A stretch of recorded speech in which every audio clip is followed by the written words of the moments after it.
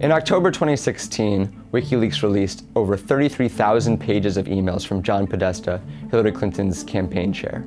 The Clinton campaign has refused to authenticate individual emails provided by WikiLeaks, instead saying correctly that the Russian government appears to be behind the attack. There are no bombshells in these emails. If you were planning on voting for Hillary Clinton, you're probably still going to do so, and if you weren't planning on voting for Clinton, you probably won't.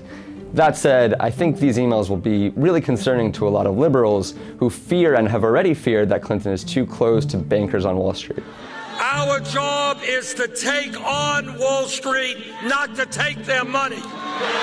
Secretary Clinton, the question was about the transcripts of the speeches to Goldman Sachs. Why not release them? One of the ironies of this story is that we know about these emails at all because the campaign itself did self-opposition research to find what in her Goldman Sachs speeches could prove damaging should they leak. Among the stuff that's gotten the most attention is Clinton saying that Dodd-Frank, Obama's signature initiative to rein in Wall Street, was, quote, passed for political reasons. That doesn't mean necessarily that her bank regulation platform is any weaker than Donald Trump's. It's not. It's much tougher. But for the left wing of the party that sees Clinton as already too close to a lot of these interests, this is just going to confirm those suspicions. You can see her aides in the emails internally debating how to make sure that her apparent tone deafness around Wall Street didn't seep out into the public. One example that really drives this home is that right after the campaign launched, Bill Clinton was planning on giving a speech at Morgan Stanley. And Clinton's aides freaked out about this. They said this is something we shouldn't do, and Hillary herself appeared to be okay with it. Now, again, if you are a Clinton fan, you probably don't think that's a big deal. You probably think that Clinton and her husband can march into Wall Street, say what they need to say, collect the money, and not change their viewpoints at all. I have never, ever been influenced in a view or a vote by anyone who has given me any kind of funding. But it does speak to, I think, something that we've long suspected, which is that Hillary herself doesn't really see the political ramifications for appearing close to Wall Street or doesn't care.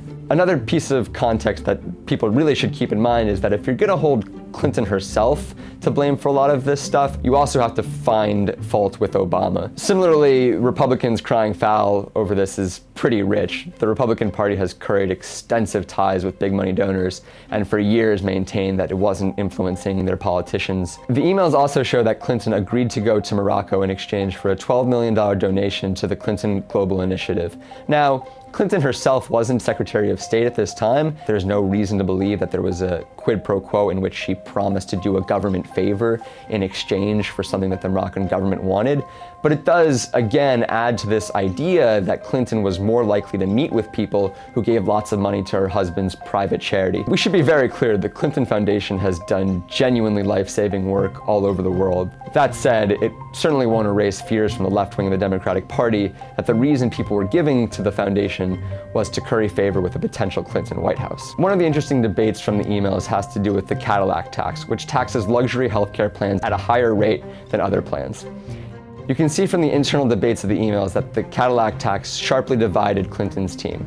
On the one hand, you had her political aides, which were strongly urging her to back away from the Cadillac tax in order to win the endorsement of unions, who she needed in the Democratic primary.